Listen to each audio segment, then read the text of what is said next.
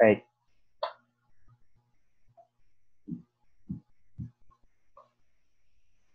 So our next topic for this meeting is stating the main idea of a text. So our lesson objectives for this discussion, at the end of the lessons, the students will be able to identify the topic and main idea of various texts and express the main idea in their own words. So before we begin our proper discussion for this lesson, I want to ask this question. What is your strategy to remember the most important detail of information, even though you might forget its minor details? Let me ask Angel Rojas.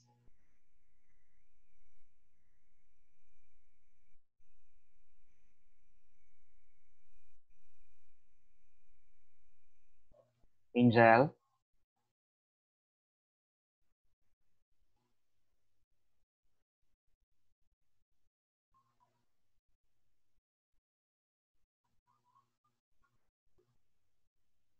Angel, no response. How about Jazel Soliano?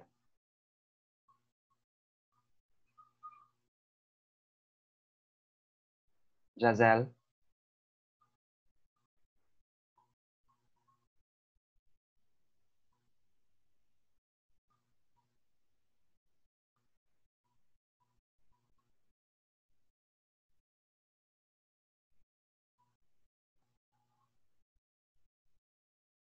Okay, how about Junmar?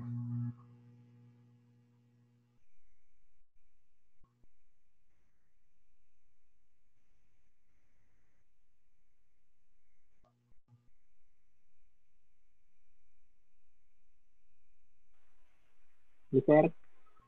Okay. What is your strategy to remember the most important detail of information, even though you might forget its minor details? So, what's your answer to this question about your strategy?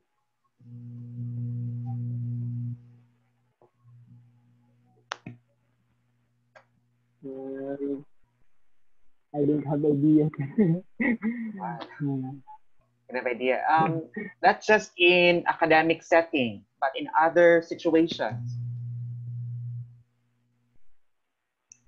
What is your sa, strategy? ano lang sir, kung sa, kaya lang, Hmm? sa, sa ako lang concert kay, for example sir, kanang sa mga gamit, may na, example natin lang, example sir sa, kay, wala sir, ang mga gawi, mga inana sir ba sir, para lang siya pa, ma, ma-remember lang yun ang ano niya, di ba kayo na-express. So, Okay. Okay, thank you for your answer. Alright, so the main idea or thesis. Okay, the main idea is a thesis or main point of an informational text. It can be expressed anywhere in a material or paragraph, either at the beginning or middle or at the end. So basically, we say main idea is the main message of the text. It summarizes the whole message of the text. So from your main idea, you can synthesize the similar ideas being implied of all the details that you can read in a text. Writers refer to the topic by actually repeating the key term using synonyms or other names for it, or using pronouns. So in writing in identifying the main idea of the text, you will notice the words that are recurring, meaning words that are being repeatedly used by the writer. And you can also use synonyms or pronouns.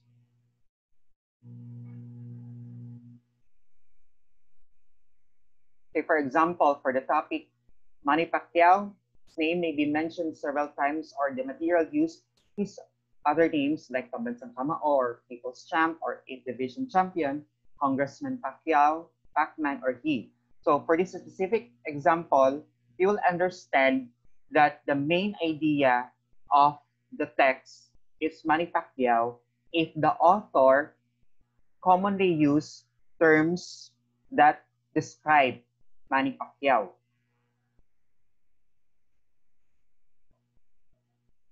Right. So if stated at the beginning, then you can expect the sentences that follow to support or develop the main idea. This is what we call deductive order. So if the main idea of the text is stated at the beginning of the text, then that's what we call deductive order, meaning from general to specific. Minor details are followed after you provided or stated the main idea. That's deductive order. If the thesis is expressed at the end, then the earlier statements are details, specifics that build up on the main point or general statement. This text follows the inductive order. So if the main idea or the thesis is expressed at the end, that's what we call, inductive order.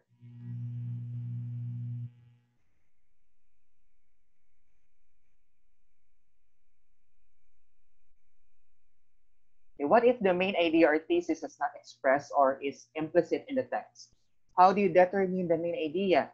Obviously, you first have to know the topic of the text. Consider the words that are repeated throughout the material that refer to the same subject. Most probably, that is the topic of the material.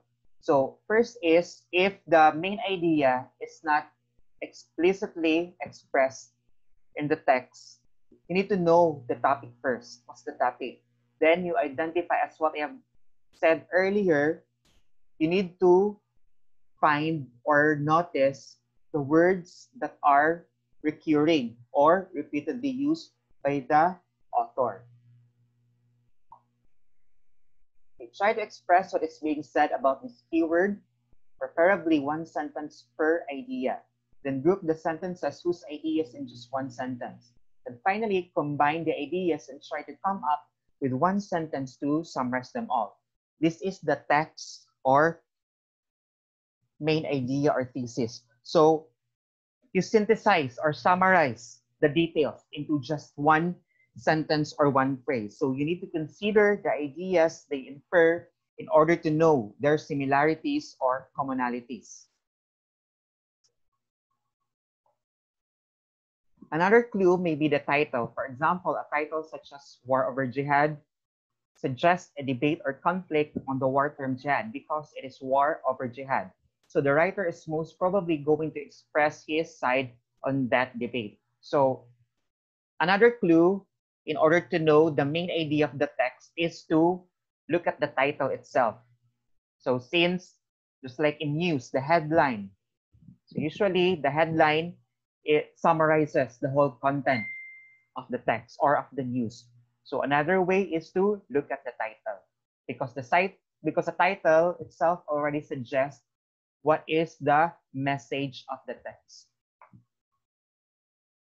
Determining or inferring the main idea or thesis does not only apply to informational texts, although they constitute the bulk of learning materials in school, but also to audiovisual materials such as films and advertisement. So main ideas are not just present in written text, but also in audiovisual materials, such as in movies, in TV series. They also have motifs and themes that could be their main idea, or even the genre that could be used as your clue in order to know what's the main idea of the text. Just like, for example, if you're familiar with the film Parasite, the South Korean film, it's very famous film. So if you try to understand the film, you'll see that the main point of the movie is to convey the social inequalities in South Korea. There's the upper or higher class, and there's the lower class. So there's a conflict between these two families because of their different social status.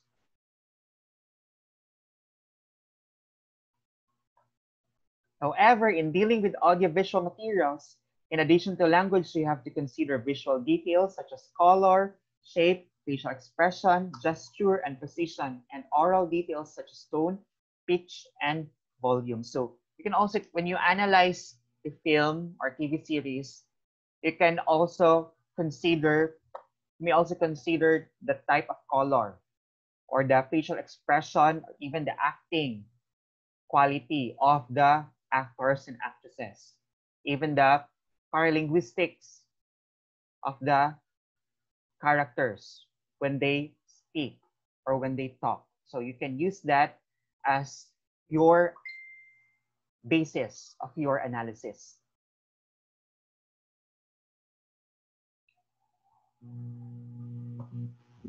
At the heart of determining the thesis or main idea of something is the ability to see patterns and common denominator behind details. You can apply this skill in everyday life.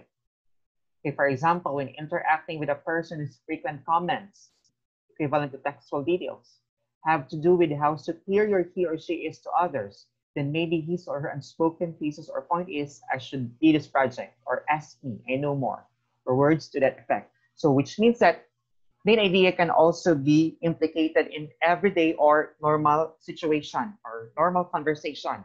So by understanding the main idea in conversation, you will know the intention of people when they say something, or even their personalities and attitudes. So you will know the way they speak, the way they talk to other people, the way they behave.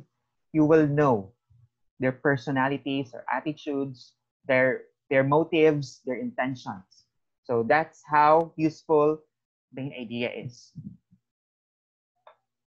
So that's the end of the discussion. Do you have questions or clarifications?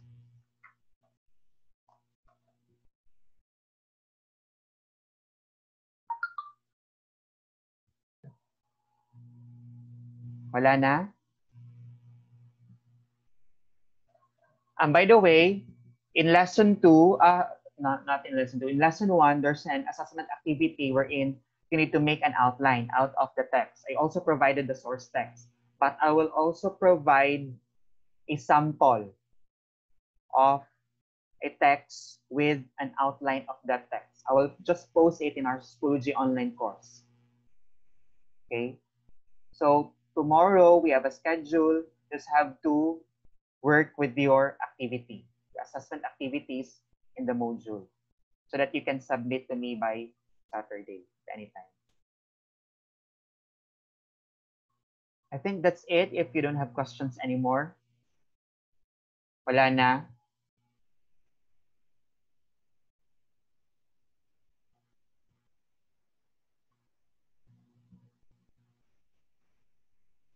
I think it's a wrap. This concludes our discussion for this meeting. So I will end the conversation or end the room.